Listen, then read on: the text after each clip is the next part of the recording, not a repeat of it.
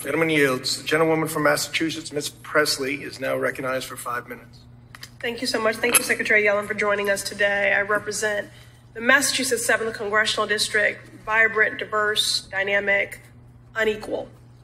And I'm sure my colleagues have grown tired of my enumerating these damning statistics, but imagine how tired people are of actually living them.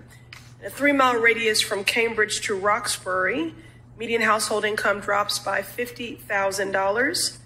Federal Reserve of Boston put out a Color of Wealth report, which cites that the average wealth for a Black Boston family is $8, whereas for a white family, it is $250,000.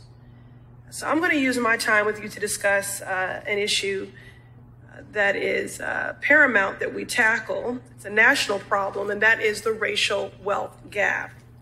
The racial wealth gap in the United States is over $10 trillion. That's trillion with a T. Truly a shameful reality for the American economy. Secretary Yellen, do you agree that we have a colossal racial wealth gap in our country? Of course, you cited statistics that show how significant that is, and President Biden is committed to doing all that he possibly can, and I'm committed as well to take meaningful steps. Thank you. And of course, we know that this racial wealth gap didn't just appear out of nowhere. Black Americans in this country have been systematically stripped of our wealth. First, there was nearly 250 years of enslavement, followed by a century of Jim Crow, segregation, economic exploitation, state-sanctioned violence. And to this day, Black Americans are still being excluded from and facing barriers to public programs that promote home ownership and higher education, along with discriminatory home appraisals, persistent redlining. Only bold, transformative, precise economic policies can address the impact of compounded racism and exploitation. We are heading into Juneteenth. Grateful that that is now a federal holiday, but policy is my love language. I believe we need federal reparations to close the racial wealth gap once and for all.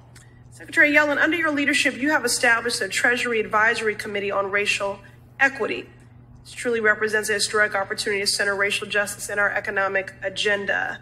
Can you speak to some top lines of the work of this committee?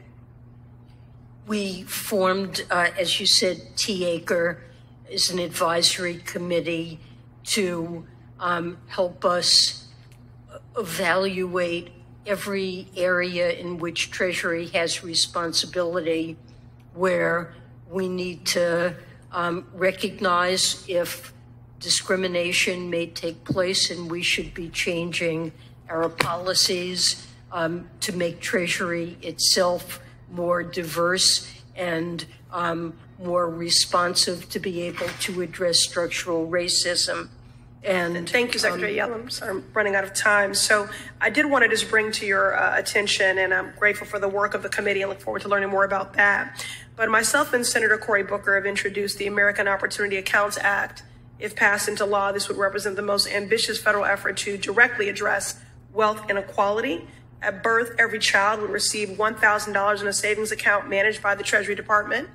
Children from low-income families receive deposits every year, and once they reach the age of 18, they can use the funds they have saved for specific purchases such as buying a home, pursuing higher education.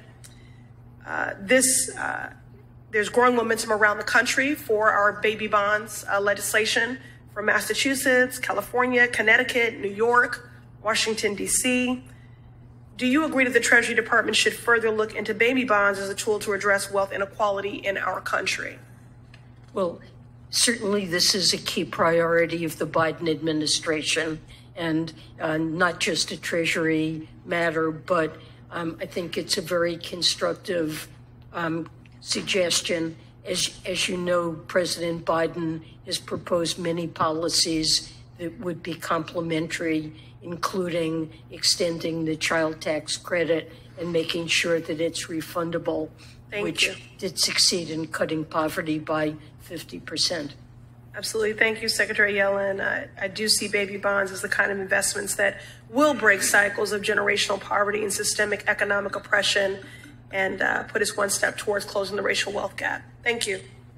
Gentlelady yields. Gentleman from South Carolina, Mr. Norman.